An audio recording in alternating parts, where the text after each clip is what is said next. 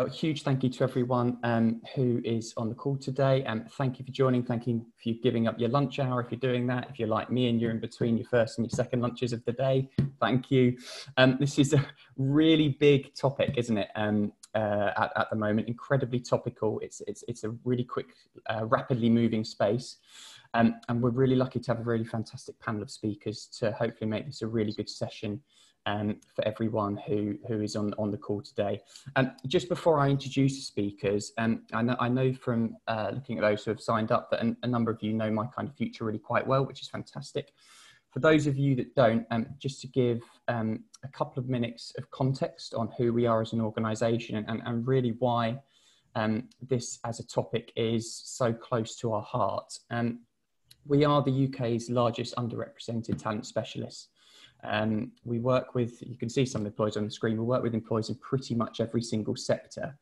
And really we exist to support young people from the world of education and to take their first steps into employment, but particularly those who are from often overlooked or underrepresented backgrounds. You know, it might be barriers put in place by geographical constraints or because of their social mobility status. So we support them to take their first steps into employment through the partners we work with, but also through a blended approach of having a very large school and college network. So we typically run around 1,000 engagements a year with schools and colleges up and down the country. Obviously at the moment we're pivoting most of those to going digital, but also through technology and through our student engagement platform Connector, which has supported about 40,000 young people to engage with employers over the last couple of years. So we know it's a really, really confusing time for young people at the moment as they are looking at leaving, particularly for those who are taking their first steps out of the safety net of education and into the world of employment. Everything that's going on in the world at the moment has only made that harder, but it's really confusing time for employers too. And lots of you will be rapidly looking at how you can flex the well-laid plans you've put in place and might be thinking about how you can digitally engage with schools and young people instead. With that in mind, we're really, really lucky at My Kind of Future to work very closely with our teacher advisory board who help ensure that the projects we run with our partners don't just give impact for the employers, but also keep the young person at the heart of absolutely everything we do. And so we're really lucky to have a couple of those members, Theo and Laura, who are both extremely busy or working at the moment in school. So big thank you to both of them for their time today, and also our fantastic head of school partnerships, Steph. So I'm going to give the guys 30 seconds just to introduce themselves. Just before I do that, I just wanted to very briefly run through the agenda for you for today. There's a lot of noise around digital at the moment. It's a really rapidly moving space. So our hope is from today that you come away with some really clear tips and insights from the experts who are living and breathing what's going on in the school space day in, day out, about how you can tweak your school or young person strategy so that it really lands and resonates and has impact in the months ahead. We'll give you a quick moment in time snapshot of what we're seeing from employers and how employers in the wider space are reacting to the challenges that go on. And then we'll move on to the panel discussion, which will make up the most of today's session. Now, the key parts of the discussion have been informed by you, our attendees, and our wider employer network. So a big thank you to those of you who filled in the survey beforehand. And what I would say is if you didn't get a chance to put your questions forward, please do use the chat functionality as we go along. You can either ask a question straight to Hannah, my colleague, if you want it to be anonymous, or you can label it directly to a member of the panel. And finally, just before I hand over to Steph for an introduction, we know it's a very big topic. We're not going to be able to cover everything that there is today. So at the end of the webinar, you'll see details of where you can sign up to get a free workshop and follow up a bespoke follow-up report from My Kind of Future's experts on your school and young person engagements for the year ahead. So do take us up on that. Steph, is it okay if I hand over to you first, just to give a bit of an intro and context to your role here? Yeah, absolutely. Thanks, Will. Pleasure to be here. At my kind of future, I'm head of school partnerships. So what that means in practice is that myself and my team lead on all the activity that we deliver on behalf of clients that engage young people, be that through schools or directly to the young people themselves. And that spans secondary school up to graduate level. So definitely the voice of the end user, the voice of young people, and hopefully schools, but really excited to have some people on the ground that are working in schools as career leaders on this webinar to kind of give their voice as well. So Laura, I'll hand over to you for a quick intro. Afternoon everyone, so my name is Laura Warner and I'm the Head of Careers and Work Related Learning at Burntwood School, which is in Tooting in South London. My background is teaching. I'm also a geography teacher, so I'm kind of coming at this from both a sort of teaching and a careers perspective, which is, I think, quite an interesting way to approach it, and currently starting to think about how we're going to best support our particularly A-level students next year.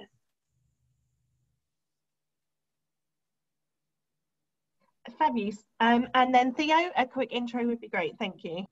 Yeah. Hi everyone, my name's Theo Shenbanjo. I'm the Careers Guidance Practitioner at Haberdashers' Aske's Hatcham College. I came into careers having worked in finance for a long time and I wanted to retrain. So I became a psychotherapist and I specialised in careers and did the Level 7 Masters in Careers Advice and Guidance with the QCG qualification. I've worked with Steph and the team at My Kind of Future for a long time.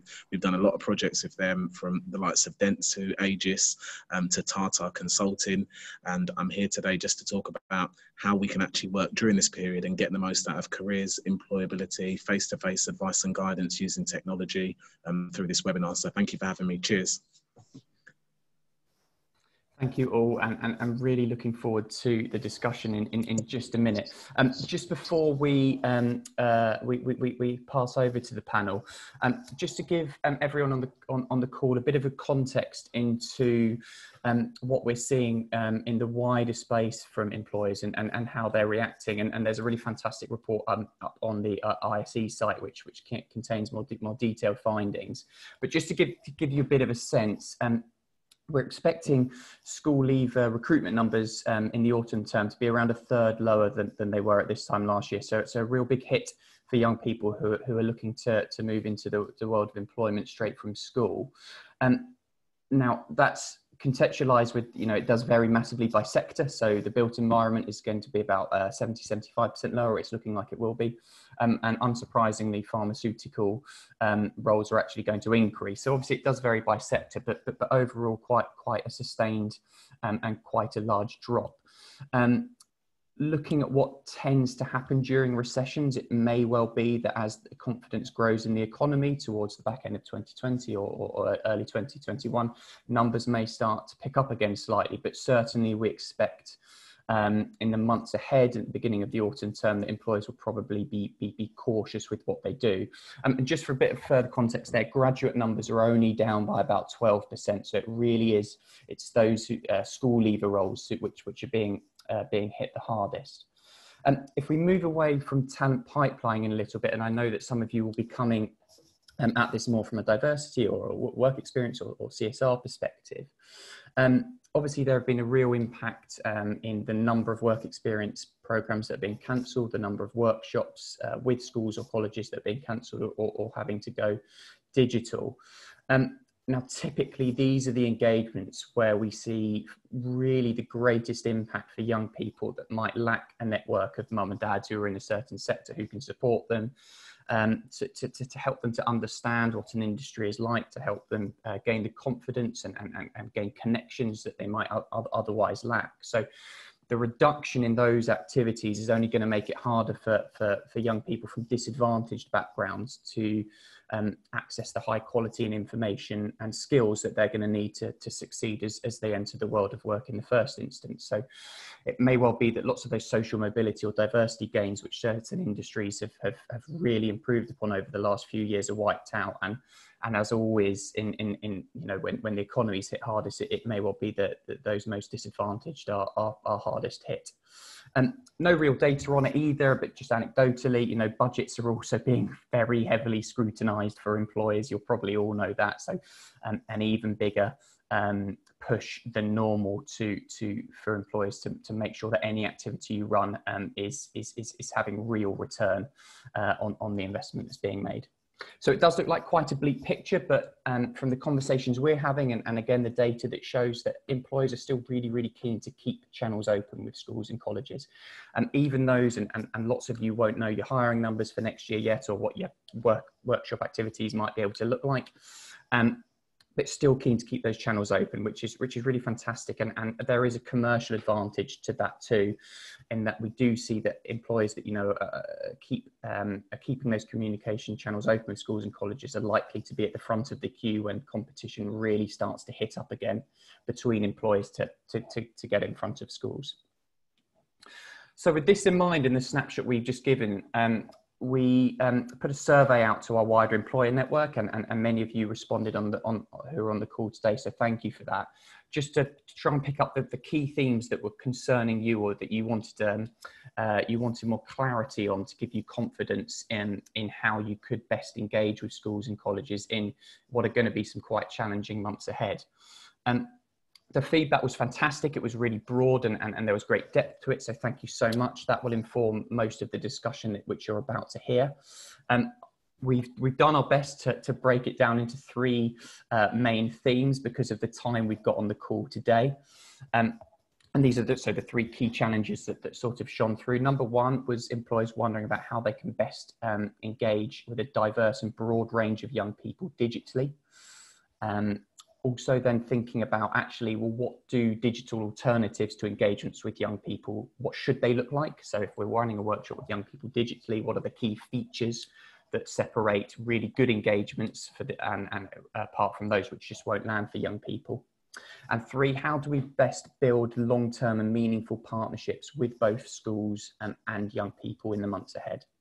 So those are the three key themes to what the panel will be discussing. Steph will also be giving further context from our wider schools network, who we also put a similar survey out to, just to give further contextualization to the answers that are given. So those are the themes. Steph, if you're ready, I'm going to hand over to you first for our first question. And I think it really gives hopefully for the employers on the call, some really useful further context. And it's a big question, so apologies, panel. But what do we think schools will look like in the autumn term? Yeah, I'll absolutely kick us off. What will schools look like? That is the big question for obviously all of us at My Kind of Future, as it is for anyone involved in education. So I'm not going to say too much on this. I would love to hear what Laura and Theo are hearing from their schools, and for our employers to hear that as well. One thing that we do know, and that we're working with at My Kind of Future, is that there will be little or no face-to-face engagement between employers within schools, or albeit in the workplace, definitely in autumn term. So we're looking at that now. We're putting out various products and offers that enables the impact for young people to still happen, and that career inspiration to still happen, but without that face-to-face engagement. So that's kind of the big thing for us at My Kind of Future. But Laura, from you, I don't know if you have greater insight into what your school especially is going to look like in autumn term. So I think from our perspective, the kind of new buzzword has been this idea of blended learning, that because of the size of schools and because of the number of children that we try and support, there is no way that we're going to be able to have all children in school for the foreseeable future. So there's definitely going to be a mix of home learning and school learning. We haven't been able to put any trips or workshops or any kind of out of school activity in our calendar until for the whole of the next academic year. And I think from a sort of careers perspective, the sort of time allocated to careers is likely to be reduced, as there's more of a focus on the kind of key curriculum areas where students have missed quite a lot of work. And also careers often falls into a sort of PSHE area of our curriculum, which also supports kind of the personal, social, emotional, mental health education. And it is likely that the need for that will increase, so the need to talk about anxiety and bereavement and well-being and things like that. So I think career still has an important space, but one that might need to be a little bit more strategically planned. Yeah, and it definitely sounds like that space that, you know, all of us are always fighting for in terms of getting careers on the agenda within schools. We're just going to have to share that with maybe more important things, or equally as important things at this time, as you mentioned. And Theo, is it looking similar or different at your school? It's looking similar. I think the new normal is very much this, you know, concept of staff and teachers remote working and working from school. So even if you're at school, you can still reach out to students who are at home. And then it's students themselves either being at school if they're timetabled in. So we've got next week from the 15th, we've got 50 year 10s coming in every day at my school. So that's what we're going to be doing for secondary. Sixth formers, year 7, year 8, year 9 and year 11 are all receiving remote teaching from home. So that's what they're doing. One of the main differences for us is that careers doesn't sit part of PSHE. So PSHE is separate. So what students have been doing, they've been participating in activities and events like we're doing today, which are webinars and talks. And these have been pre-recorded, some of them, and some are live streams as well. So they're actually part of our day-to-day teaching curriculum. So what I've been doing is I get like a calendar invite from the curriculum planner, and then, you know, they're booking the time out. So one of the ones that we did recently was UCAS, and we had a university there with me. So we were talking on that. So I would kind of pretty much expect that to be the norm. I think it's all about schools kind of getting used to it. But there's been a lot of different activity with, you know, organisations like yourselves, everyone really kind of fighting for this space, so to say. But I think the good news is that because of, you know, pre-recorded content, students can actually access things now throughout, you know, there's no kind of time limit. You know, I've had students now, sadly, emailing me about UCAS, you know, them panicking or thinking about it at 12 midnight, where you wouldn't have had that before. But because, you know, we have the new Microsoft Teams capacity and things like Zoom, these are the kind of things that are happening. So I think it's a time of definite opportunity. Fab, thanks here. That's a really positive outlook on it as well. So thank you for that. It sounds like the teacher's working day is going to be 24 hours then. No, it's correct. I mean, we've literally got our same school timetable, but it's just digital now.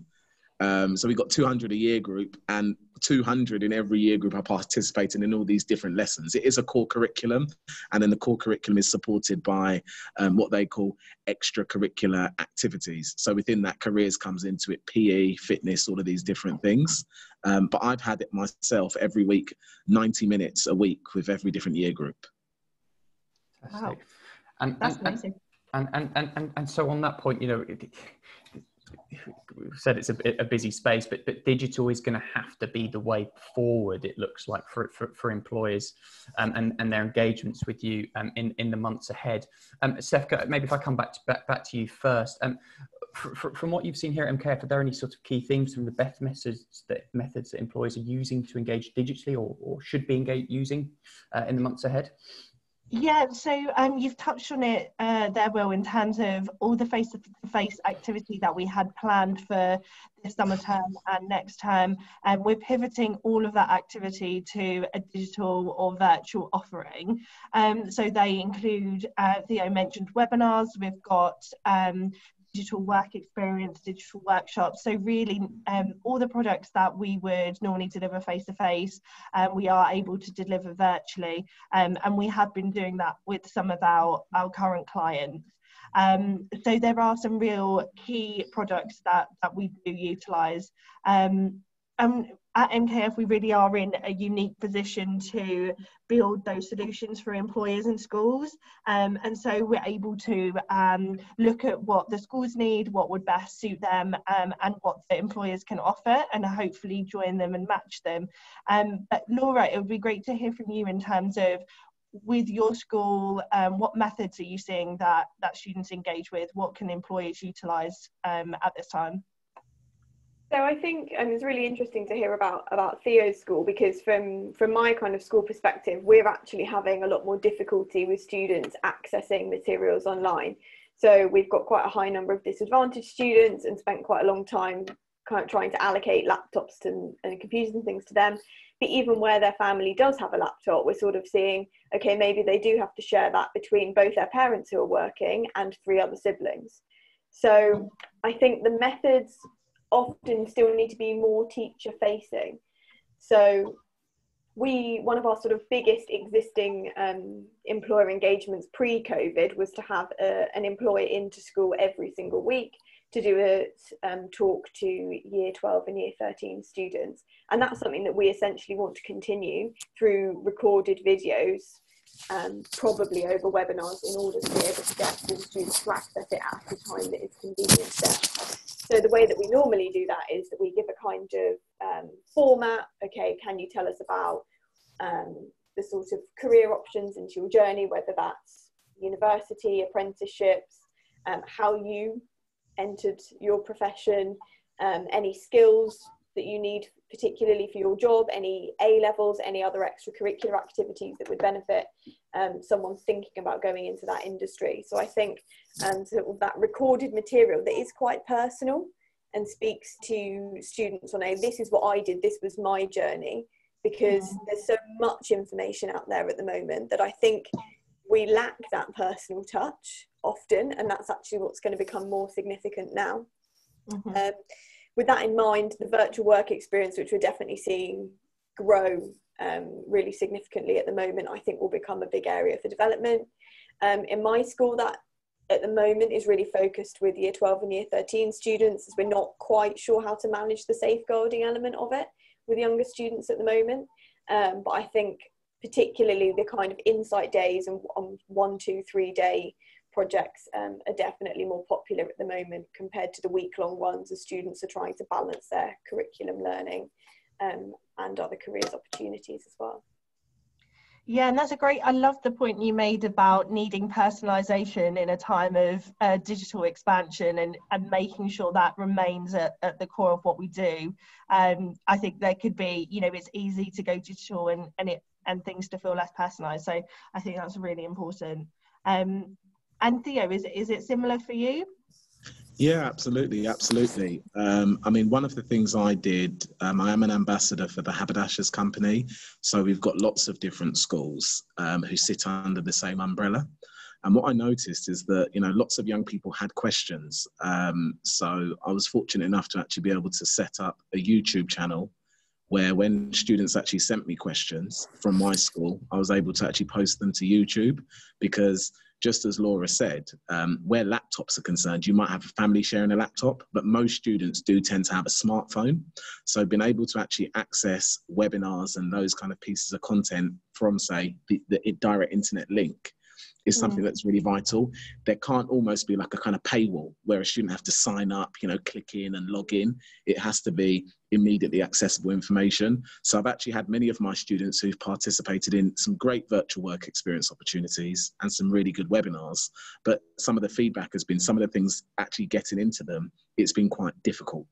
So, if a student has to create a login for a website, it's not necessarily something they would prefer to do. They like to access information like on Instagram or something where you just click it, the link opens on their phone, and it's really easily digestible for them. So what I've tried to do, we have at my school got a Microsoft Stream account.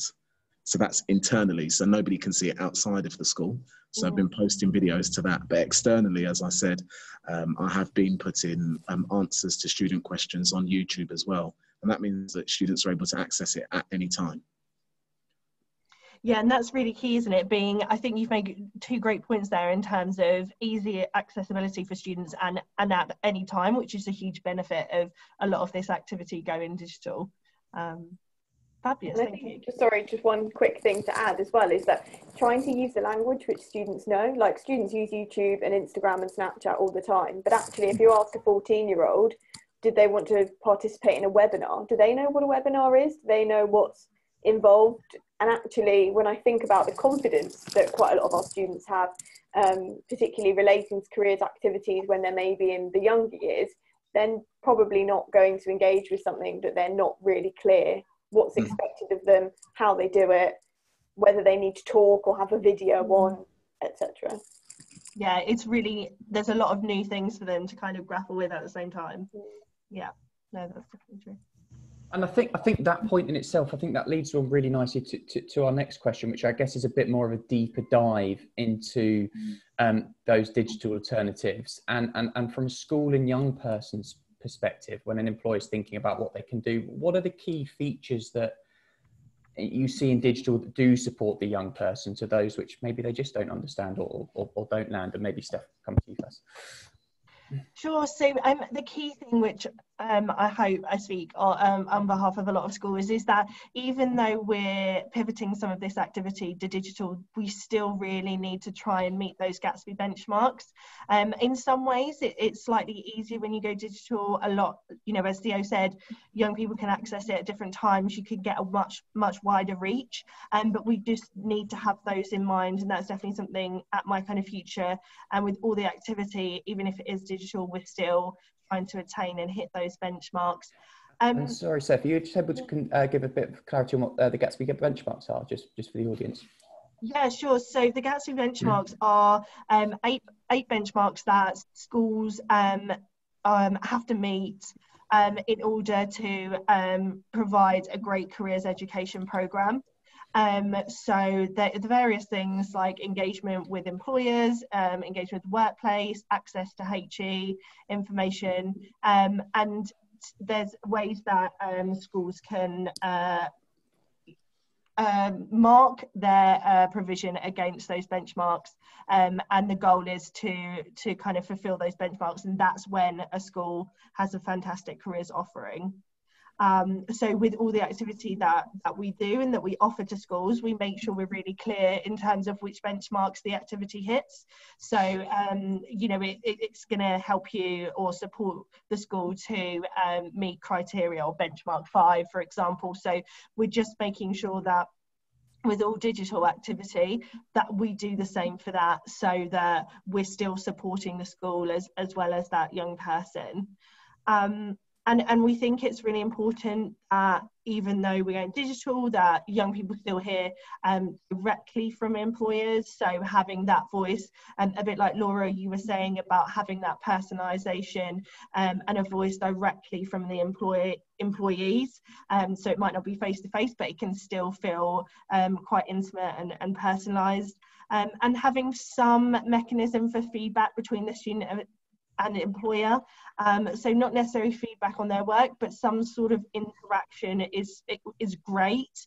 Not all digital offerings can offer that, but that's fantastic if that is involved. And we've touched on it as well, but really stringent safeguarding measures that we can prove to the schools and career leaders are in place as well. So just some thoughts from me, but Laura, great to get your thoughts on that as well. I think the thing that really strikes me is that we've got quite a lot of students feeling a bit overwhelmed by this idea of the new normal, and suddenly having to try and do their work from home where they can't put their hand up and ask teachers questions all the time. So I think there's got to be really clear purpose to it. I think the sort of tangibility of the opportunity is really important. So something that we're seeing at the moment seems to be quite successful is kind of gamifying opportunities. So students seem to be more engaged in sort of things that are posed as a competition. So I've seen quite a lot of opportunities available at the moment. So whether that's sort of like an essay competition, if it's something slightly more academic, or I saw that RICS were doing a programme or doing one for next year that was related around a sort of project to do with surveying. And there were, I mean, there doesn't necessarily need to be a significant prize. Maybe they're featured on their projects featured on their Snapchat or their some sort of social media or something like that, or equally opportunities which do use those medias as young people are engaged with. So maybe they have to make a video of something that they've done or an idea that they've got, and they post that on Instagram with a hashtag. The other thing I think is that it's really important to think about all the things that students can do during this time when there are so many things they can't do. So when I think about, actually we've done so much work in recent years on raising aspirations and doing a lot of work with the younger students, where the workshops were really a really important part of that, and kind of employer visits. But actually what's going to carry on is students are still going to apply for apprenticeships, students are still going to apply to university, students are still going to apply for jobs. So I think opportunities need to be really focused around those elements that are sort of non-negotiable. So whether that's kind of webinars around writing personal statements, which schools do support students with, but maybe from specific universities or industries, interview skills, writing a good job application, what they might envisage recruitment to look like in 3 or 4 years' time, perhaps, when our A-level students are applying for jobs. I think there needs to be quite a tangible focus on things that are purposeful to the young people and that they can see really relate to them. Fantastic, thank you. And Theo, your thoughts? Yeah, I think that just to answer the question about the digital alternatives, I think in order for them to be successful, they need to be really easy to access, number one.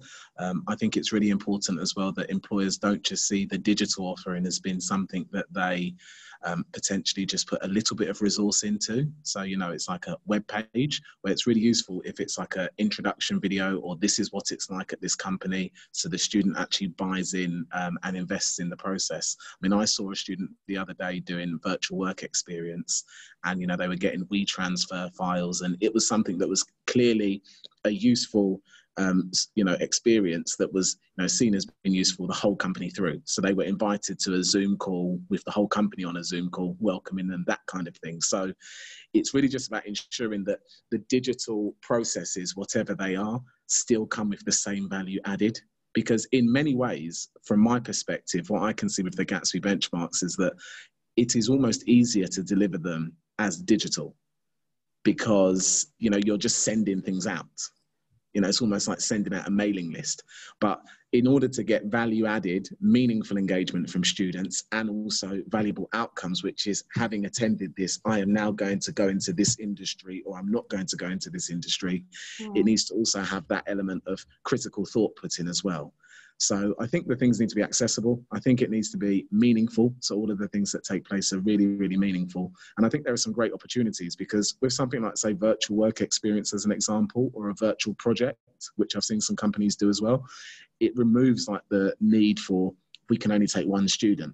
Maybe 40 students can do it, maybe 50, maybe 80. So, you know, I was even thinking about the challenge that we did with you guys with Dentsu Aegis. And I was thinking it would be the perfect time, you know, for the code, you know, to launch the code now, because I can see that the student engagement, they've all got a mobile phone, would be through the roof. Whereas I know when we were reviewing the student engagement before, we were kind of thinking, how do we engage them? So it's really, I think it's a unique opportunity, and I don't see many downsides. The only downside that I see is that anything that happens has to be meaningful. And I've seen that with university webinars. So some universities have put webinars on where it's just a student recruitment exercise, and students and their parents can see through that immediately. But if the university have invested in it, and it's a lecture from the course lead, you know, Brian Matthews, who's a, you know, geneticist or something like that, and, you know, he was mentioned on a Nobel Prize, then the students are really excited. But if it's just, we've got a head of admissions who's going to talk to you about coming to study maths here, they can see through that. But the two different things can have, you know, absolute uptake, and then someone can say, I don't want to go there. So it's just really important that the things that happen are meaningful. And I think that's such a good point, isn't it? We have to remember it's a journey that students are going on from education to the world of employment. The chance of them applying to a company off the back of a one-off event is probably minimal. So the more touch points we can have with them, the more support we can give them to guide them on that journey, I think, is where real impact happens. I'm just looking at the time, and Hannah, do come if you want me to hurry up even further. But maybe on our final question before we move to Q&A, if we could maybe just give one or two top tips each on how employers can start to build really meaningful relationships with you as a school and the young people within your school. And maybe Steph, I'll just come back to you again. Yeah, sure. So I'll go quickly. I just got a few points here. Something I think is really important to allow the school direct access to a single point of contact within the employer, to make it as easy. You know, career leaders are really busy. They get a lot and sometimes inundated with offers. So having a direct named person within that, within your organisation will be really useful. I would say engage now. Let's not, as employers, let's not say we'll engage when we can do face-to-face again. We don't know when that'll be. We don't know how that will look. So engage now. If schools need it now, listen to our teachers here, speak to teachers. What do they need, and offer that now. And then finally, at my kind of future, there is a place for the intermediary. So we obviously have great connections and links to career leaders nationally, and now's a great time to engage with intermediaries like My Kind of Future to start and support you in building those meaningful relationships. But yeah, Laura, over to you on your thoughts. Yeah, so I think kind of similar to what Steph was saying, that as careers leads, we are largely lucky enough to be overwhelmed with offers, but I think a lot of those are quite generic. So actually, when I think about the sort of email marketing that we get, I'm going to skim read it, and if there's not something really clear and tangible that I can see, or if it's not an industry where we don't have a contact, that email's going to go in my bin, essentially.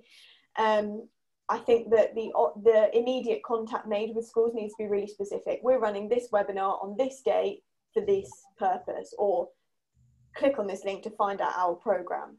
Mm-hmm. I think as well, in terms of the sort of quality assurance nature of it, is one of the reasons that we work with My Kind of Future, because we know that the resources coming via them are targeted towards a Gatsby benchmark, are checked, they're streamlined, they're part of a wider careers programme. And I think that using those intermediaries is really important for us, and will probably become more important as we're likely to become slightly more overwhelmed with emails and offerings. So I think there's definitely a place to kind of do it through an external partner in order to access schools on a slightly larger basis. Yeah, absolutely. Hopefully it helps to streamline those offers a little bit in terms of what you receive. So instead of employers going directly, we can streamline that a bit further. But Theo as well, it'd be great to hear your thoughts. Yeah, I'd say first and foremost, don't be scared to get involved. It's so easy to change a young person's life. I had an employer last week who works at Bloomberg, and they were able to give an introduction tour to their office of what it looks like during COVID. And then they gave the students some activities that related to trading. And it was amazing just seeing, the tangible impact that it had. And that was on a group of 80 students. So, where previously, when I've had, My Kind of Future in, unless we're doing a giant workshop, it's usually been with a class, and a class usually only has 30.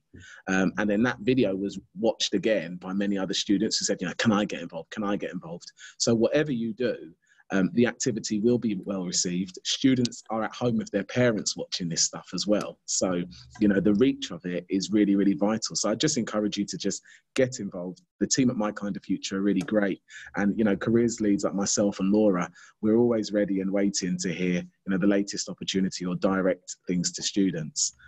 So yeah, I didn't really want to say anything else, but yeah, please get involved and, please engage, because there's just so much that can be done now. Where beforehand it was very difficult because you kind of think I've got, one assembly every month. Almost now, where students have different interest groups, so you could have students who are interested maybe in engineering, students interested in finance, you can actually send something out and it's going to reach all of the interested students and everybody. And that's something I've definitely noticed at this time. Amazing. Thank you so much, Theo. Yeah, guys, thank you all for that. I think that was hugely helpful, and I actually found that quite positive. That was really uplifting, and maybe more so than I thought it was going to be. So look, that's brilliant. And before we just do a bit of a summary, Hannah, can I just pass back over to you quickly, just to check if any questions come through or anything else that we can cover while we've got the panel here. Sure. Thank you, Will. Sorry, Hannah, I did just get a notification from someone as well. Thanks, Phil, for drawing my attention to this. And the CEC have published some guidance today about online engagement and what criteria and features that engagement needs to have in order to meet Gatsby 5 and 6. So we can definitely send that out following this if you haven't seen it. But I think that's really important for employers to see as well, so you can see the sort of features that your activity needs to have in order for schools to find that really useful. So thanks for raising that. Over to you, Hannah. Thanks, Steph. Thank you, Steph. That was fab. So we've had a couple of questions come in. The first one is has asked, does the Gatsby benchmarks also apply to colleges, not just schools? Yes, it does, yeah. Fabulous. And then just a couple more that have come in. Have you got any tips for engaging students who may not find online sessions easy or possible for a variety of reasons? I think because we are likely to be seeing more students, hopefully sort of a consistent upward trajectory of more students in school, and I do think there's definitely a role for kind of teacher-led resources. So when I referred to those sort of videos that can be shown online, but actually when we've got students in school, there is time available to sort of allocate to those sessions. So I think just because it's digital, it doesn't necessarily mean that it's going to be shared with students independently. A lot of that will still come through schools, like Theo was saying with the YouTube videos and things. There are mechanisms for those students to access things during school. Because of the way that we can't send a student anywhere, we can't have anyone in, I think that is sort of inevitably the only way we can do it. But just because students don't necessarily have access at home, it doesn't mean they don't have access at all. Thank you, Laura. Is there any more thoughts on that before I move over to the next question? No, I think that's covered it. I mean, some of the products that we offer, they're not all digital, even though this is a digital time and we're pivoting a lot of it digitally. There are still some products that we can offer to engage with young people. That doesn't mean they have to engage digitally. So there's still options there. Fabulous. Well, thank you all. And then the next question is, what are some examples of meaningful digital volunteering engagements for my staff? So in terms of volunteer engagement, we really focus on that at My Kind of Future. So it's a huge part of what we do. So when we outline the activity we're going to propose with schools, we also look at how can the employees engage, and as I said before, it's a huge part of making it really impactful and meaningful if the students hear directly from employers. If the activity utilises our platform connector, then we have digital mentoring, which is a great way for employees to engage and volunteer their time. The time that they offer up really depends, but that is a great tool for it. We can also, with our digital workshops, there's a space for employees to do a bit of a Q&A and talk about their personalised career journey that Laura mentioned, so that personalisation piece, so they can come and speak in a workshop, be that live or recorded. So it really depends on the product, but there should be still a real wealth of opportunities for employees to volunteer when we go digital. Thank you, Steph. So I would definitely second that about the mentoring. I think that's something we're really looking into quite closely, and particularly thinking about some of the stats that Will shared with us at the beginning, that students from disadvantaged backgrounds are likely to struggle more as a result of COVID, sort of through employability and through other areas, and we're definitely always looking for particularly sort of young and BAME role models. At my school we have a very sort of big cohort of Muslim girls, and so young women from Muslim backgrounds to be involved in mentoring roles is something that's really sought after by my school. Thank you, Laura, for adding that. We I've just had another few questions come through. So we had a question from Fatima that was asking what our process of engaging young people with careers related offers. Is it something that teachers would recommend to students to participate in? So there's a variety of ways we do it. Our main way of engaging and promoting opportunity students is through career leaders. So we have the network of career leaders nationally, and we go to them, and really they're, Laura and Theo, they're the conduit to get our message and activity to the young people. They know the young people best who might engage, and they have the communication streams to offer that. We do some direct marketing to end users, not as much as we do in terms of going to career leaders. There's also some activity that we do that requires recommendations from teachers or career leaders. So they're kind of the opportunities that where students have to apply, or there's a set criteria. So it's really important that we have those connections with the career leaders. So that's the main way we do that. In terms of the new guidelines for 5 and 6, there was another question about that, and I can definitely send that over. But what the CEC have done, they've said to include an activity under benchmark 5 and 6, these are the following requirements it must have.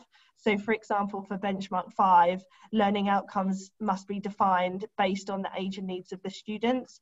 So there's sort of 3 for benchmark 5 and 4 for benchmark 6. But we can send that over following this. I think someone has just shared it in the chat as well, which is great. Thank you for that, Jess. And then another question, Laura, for yourself and Theo. Can you advise on what is really important for them to see from employers right now? Yeah, I would say one of the most important things to see right now is diverse representation, but also diverse qualifications as well. So students very often have a stereotypical conception of an area, job title, role, how you get into it. So one of the things I got into yesterday for a group of students was the fact that when students refer to the industry being business, they don't mean entrepreneurship, they mean financial services. And what kind of qualifications do you need to get into financial services? Well, the answer is, what the person I had with me at the time, they actually studied drama at university. So it was about showing students that you can do an apprenticeship in financial services, but you can actually go to university, study something you're really passionate in. You may do an internship. So that person did an internship while they're at university because they had some voice difficulties in finance. It went absolutely brilliantly. They'd never thought about it before. It challenged them, and they now work in finance and they're a director of trading. So I think it's really important that, you know, the diversification in terms of qualifications, lots of different things, really encouraging students so they get an understanding that there's a lot of pressure on them. So you don't necessarily have to decide today that you want to be a doctor. You know, this is something that you can have an idea of, but you may deviate, you may change, you may study it, you may change your mind. So it's really important that students see that diverse spread. Absolutely. Really well said. Thank you, Theo. And Laura, is there anything additional? I think the thing that I would highlight is kind of focusing on the word now, is that actually between now and the end of term, I don't want to speak necessarily for all schools, but we've actually got quite a lot of resources now to take us through until the middle to the end of July, considering that the year 10 and the year 12 students we're going to see, we're only going to physically see 5 times between now and then. And then it's the summer holidays. We don't really know what's happening with that, whether provision for some students is going to be in place or not. But really what I think is important is to spend the next couple of months thinking about what you can offer us in September.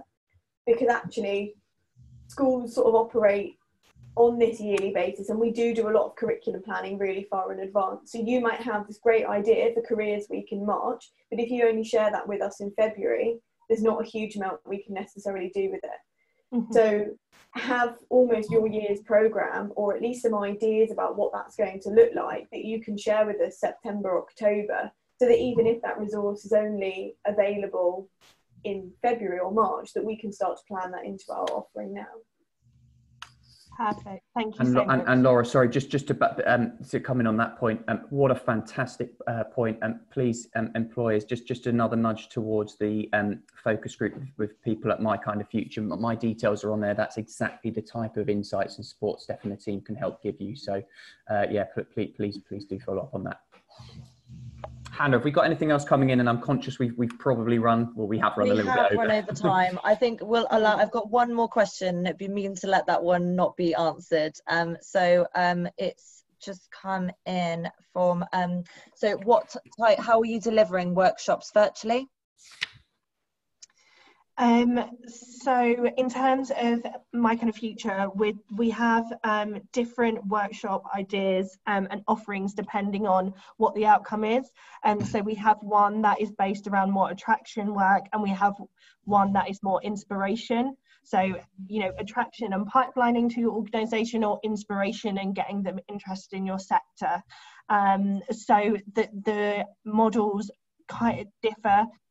We are having, you know, it's going to be a mixture of live content from our tutors still being able to deliver that workshop, but also employers can choose whether that is live or recorded, whether tutors are involved, or whether we produce enough resources to empower the teachers to deliver that as well. So it really depends on the outcome, but we do have a few models that kind of speak to the different outcomes.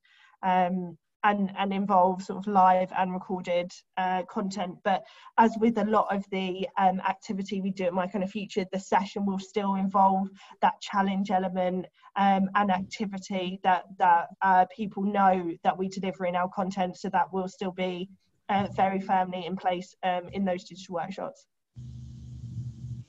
Perfect, thank you, Steph. And then just one more flag, just to everyone, we will be sharing the contact details of everyone on the panel today in our follow-up comms, so you can get in touch directly as well. Cheers. But Hannah, if we just last check, any final questions, or should we wrap up? That's it for now, that's it, thank you. No, just from me, an opportunity to say a huge thank you, Laura, Steph and Theo. It's an incredibly busy time for each and every one of you, I know, and I found that hugely insightful, so I'm really sure all of our attendees have too. So big thanks from me. Hannah, huge thank you for putting the session together too. And as I said, please do follow up with us here at My Kind of Future. You know, we see it as our responsibility to keep ensuring that young people have equal access and opportunity to engage with fantastic employees such as yourselves. So let us help you make that come to life in the most impactful and resource-friendly way possible in the months ahead. So big thank you for me, and stay safe and have a good rest of your Wednesdays, everyone. Thank you. Cheers. Thank you all. Thank you very much. See you soon. Bye.